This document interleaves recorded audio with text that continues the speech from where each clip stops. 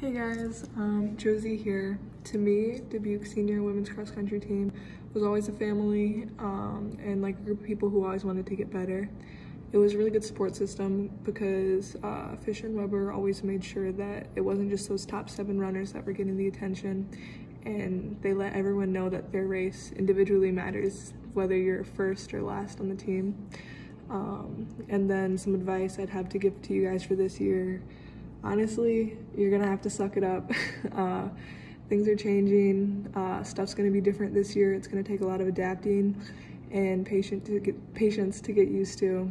But you just gotta stick with it. Keep doing the little things like your push-ups, core, like just like the stuff that you don't want to do. Just keep it up, and good luck with your season.